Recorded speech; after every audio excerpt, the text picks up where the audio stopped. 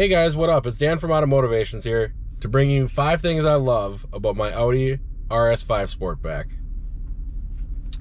So the first thing, and you guys probably won't think this is a big thing, but me coming from BMW, I absolutely hated not having this button here for my songs. So to push next or to push back, the volume knob, I absolutely love having that on the actual steering wheel itself. Like I said, most people might think that's not as big thing. It was a big thing for me. I hated the audio in the X3M. Number 2, we'll go outside for this one. And pardon me, because it is a little bit windy out. So you might get some wind noise.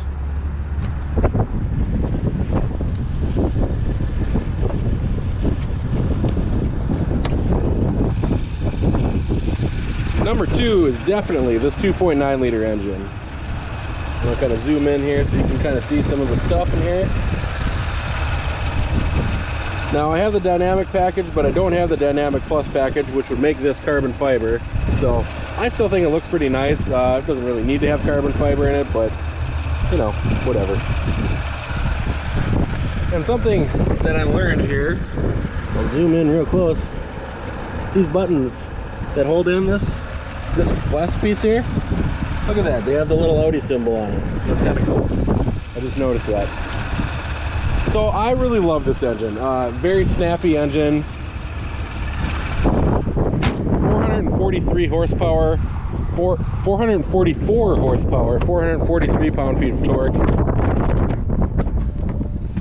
So very quick engine.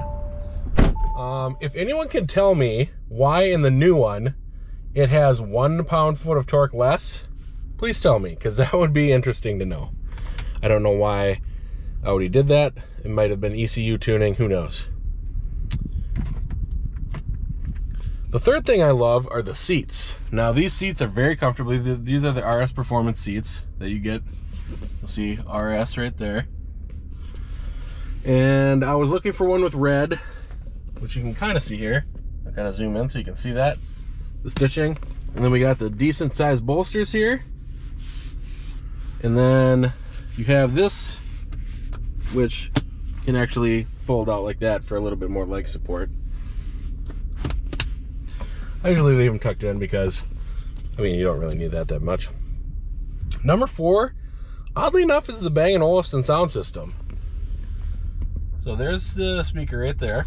And there's a total of 19 different speakers. So you have one up here, you have tweeters right here, right there, and then you have a sub. I mean, you have just a ton of speakers in here. 19 speakers in this system. So it sounds really good. It sounds a lot better than my Harman Kardon, which I thought in the BMW sounded pretty good. I was like, you know what? I like this better than the RS3 Bang & Olufsen. I don't know if my Bang & Olufsen and my RS3 had a sub or not, but I mean, it makes a world of difference in this car. This car sounds really good. Maybe it's just because it's a Sportback, I don't know. But it sounds really, really good.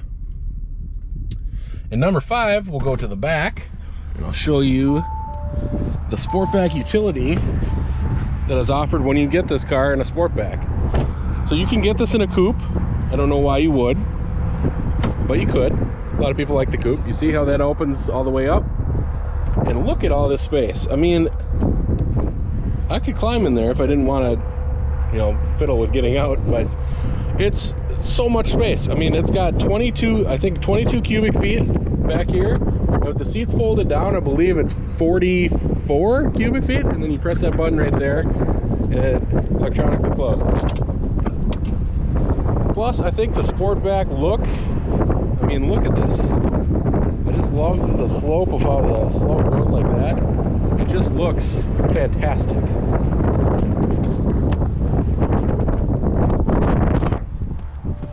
And you'll hear the car going beep boop, beep boop. That's just saying that I have the door open. There's obviously more than 5 things that I love about this car. I love everything about this car. I love the steering wheel. It's got the dimples on it. I love the dash layout. I can change it to different things. I can change to that. You get different views. I can get the radio, my phone. navigation. I can pull up the whole navigation screen on there if I want. When I came back from Chicago, when I was getting this, I went through and had the navigation pulled up pretty much the entire time because, let's face it, Chicago is hard to navigate.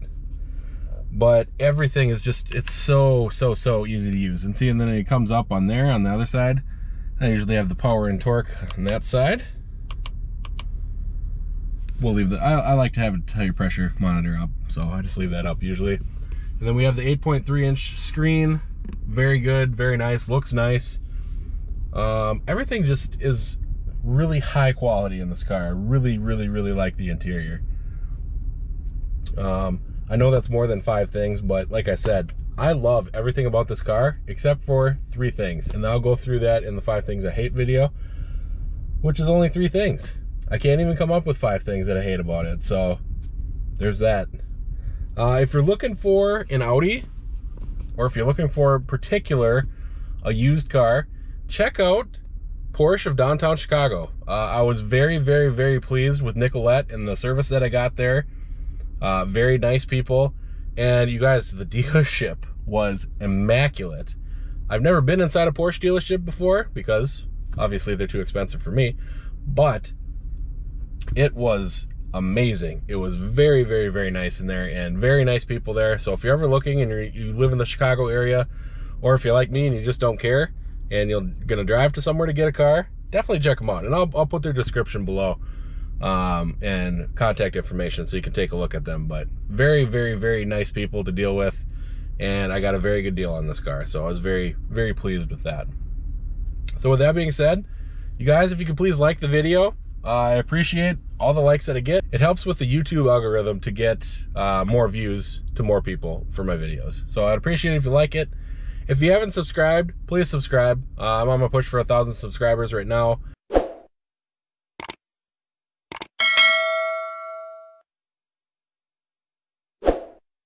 And I really enjoy reading the comments that people leave.